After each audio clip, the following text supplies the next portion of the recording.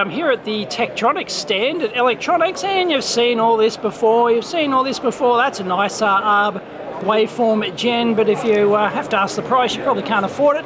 But what we're taking a look at is the TBS2000 series here, and this is my first time looking at it in real life, and that is pretty horrible styling to my mind. It's just, I don't know who they probably hired some style consultant to go along with their new Tektronix logo, of course, and the look and feel of it's very bland.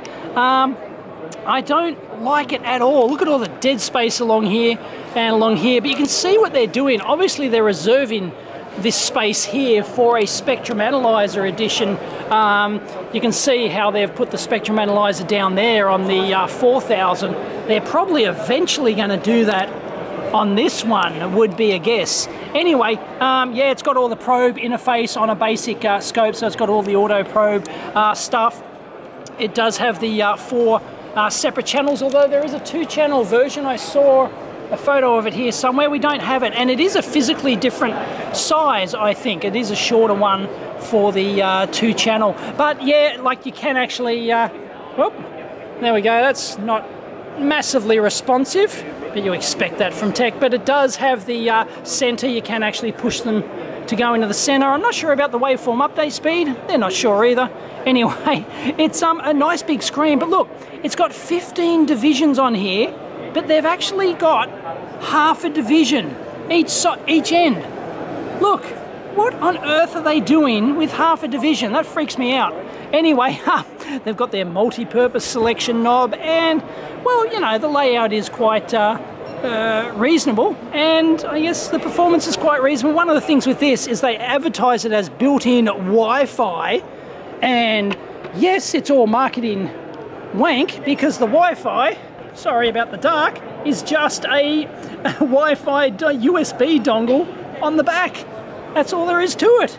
Anyway, that's the TBS2000. I'm not going to do anything more extensive with it unless they sent me one. Yeah, it's designed for the education market. It's got tons of education. In fact, look, it's even got a little education button on here. Let's push it. I haven't actually done this. Push it, and RMS measurement, math, waveform multiplication.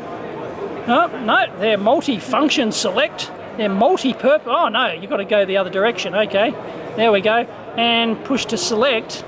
So let's go, well, let's just go RMS measurement, objectives. So that's pretty cool. They've got all the learning, all the theory and stuff built in. So they've got procedure. There's the procedure, so they've got like all documentation to go along with this, but look, it shows you photos of how to set it up. That's really quite impressive. And then data collection, whoops, yeah, what is that? I don't know what happened there. Whoop, no.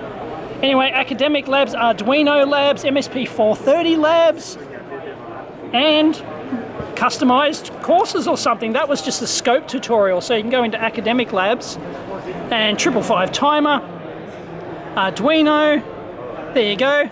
So let's have a look at the 555 timer. Let's go in and have a look. You're going to show us the schematic of the 555 timer? Yes, they do, with the formula and everything. That is thoroughly impressive. So they've really targeted this to the education market, and that's not uncommon for tech.